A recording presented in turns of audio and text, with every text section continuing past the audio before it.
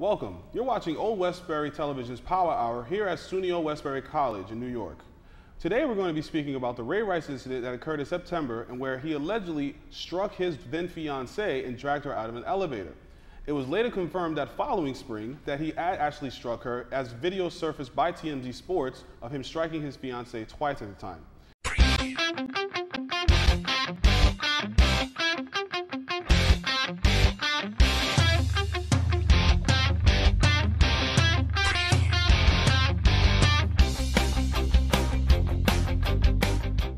Today, we are joined by Christina Ronaldo, Jeremy Valle. I'm Daryl BNMA. I'm Vincent Figueroa. And today we're going to be getting perspectives from all four media majors here. And we're going to start things off, ladies first, of course, with Christina. So Christina, from a lady's perspective, how do you feel about this incident? well, I think it takes two to tango. You know, I don't think that she was an angel in the situation. They said that, you know, she also striked him and she also spit on him. I think, you know, obviously the NFL doesn't want to get rid of Ray Rice because, I mean, they spend so much money on training him and getting him to be a professional football player. And I also think that, you know, dropping him from the Ravens, and, you know, now he's jobless, is actually punishing his wife and his child. Because now, you know, she decided to marry him. Everything was fine after that. They were fine. And now this arises, and now everything's not fine. So from my point of view, like I said, I think it definitely takes two to tango, and I think that they're actually punishing his wife by dropping him. Right, understandable. And then Jeremy, what is your take on it, just from a man's perspective of, is there a lot more backlash on him just because of the double standards in this country and you can't put your hands on a lady? Certainly, because there's other situations, not just what has happened lately, that it's a double standard in that women hit a man is not that big of a deal, but if a man hits a woman, it is a big deal. I can see where it is a big deal and why it's not. And recently, the U.S. soccer team's goalkeeper, Hope Solo, she had hit her own boyfriend, a former football player, and is still playing for the national team and getting ready for the World Cup, while Ray Rice has no job and he is not, you know, he has no employment. Right, and so basically it's almost in a sense not fair that, of course, a gentleman is being more penalized than in a domestic situation than a lady is. And the reason why I say gentleman is because it takes someone to own up onto their mistakes. And in Ray Rice's situation, he did his conviction in where he was suspended for his 2 games and he paid his fine to the NFL. But the NFL claims after the video surfaced by TMZ Sports came about, they claim that they did not know about the incident of him actually striking his wife. But the police later reported that both TMZ and the police department had evidence of the video, and so did the NFL. So apparently there's been some conspiracy that the NFL has been trying to cover this incident up. Now the biggest issue also, once again, is that Ray Rice served his conviction at his time, but now he's being even more penalized for something he already served a consequence for. So Vincent, Yes. just from a media perspective, how is the media responding to the instances of domestic violence with a gentleman and a woman, per se? I think the media is responding very cooperating, corresponding to the situation. Including that the media is going against the privacy of a male and a female, they still have a right to tell the people that you shouldn't be doing this in real life. Because if you walk up to somebody and punches, the other person will punch back and feel that you're going against their rights of not being that normal as a tribally one-on-one, according to Google.com. But tribally one-on-one, during relationships, you have to be nice to the woman. You have to give her what she wants. You just can't be mad at her for something that she did.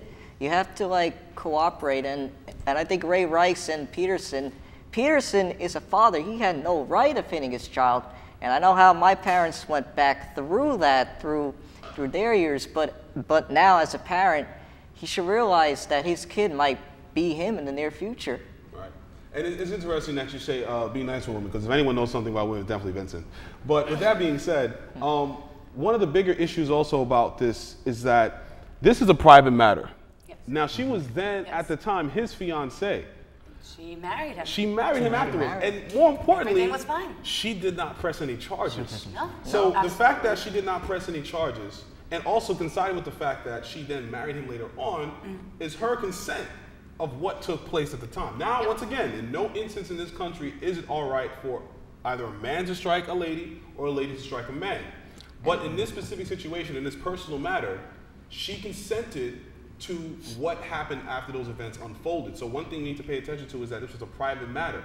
Now, we as American citizens, we are often disgusted by this, but with this U.S. soccer player, we noticed she has not been suspended.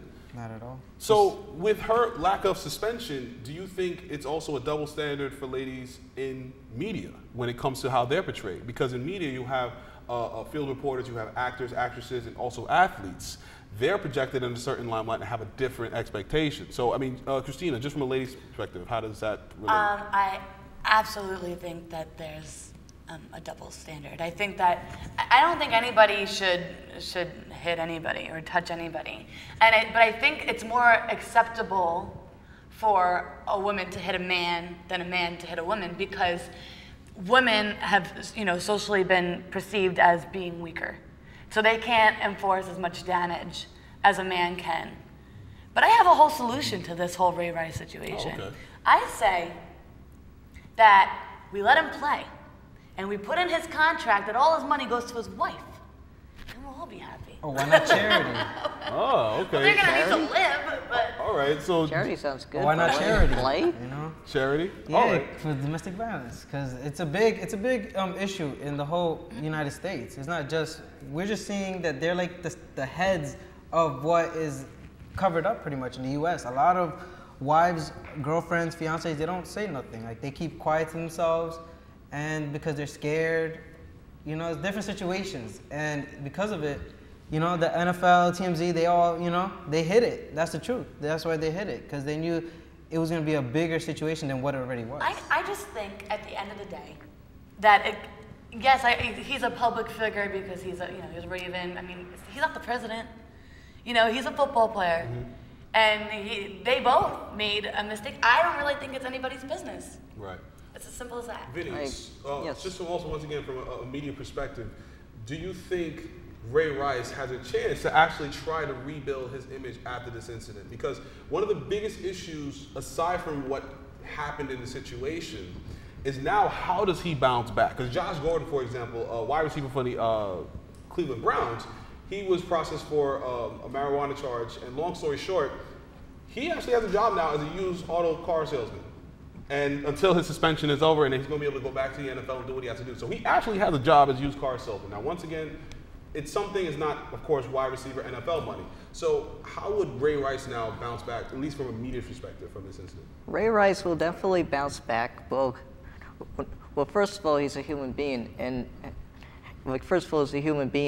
humans make their own mistakes. Mm-hmm. So he can learn from his mistakes. And I do feel that Ray Rice could probably go to a therapy to get his anger out of the way, maybe go to anger management classes to calm down his anger.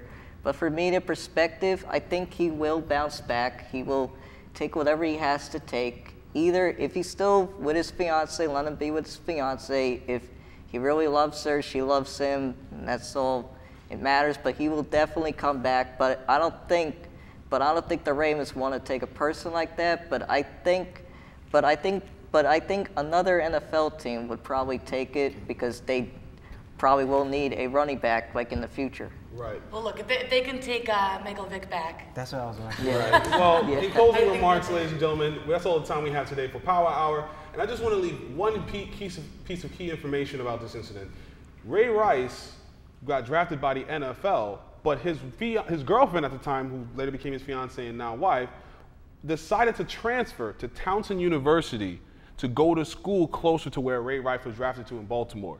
And what an even bigger interesting piece of information is Ray Rice actually paid and put his girlfriend later on to become fiancée through school. Something to think about. So it's something to think about. After this incident, we're just looking at the present and the past situation, but these two obviously have a past history with each other. So we need to take into consideration this may not be as big of a deal for us as we believe it is for them. So once again, in closing remarks, thank you for everyone that contributed today. We appreciate your feedback. And always stay tuned to Old Westbury Television. You can follow us on Instagram at Old Westbury TV. Also like us on Facebook.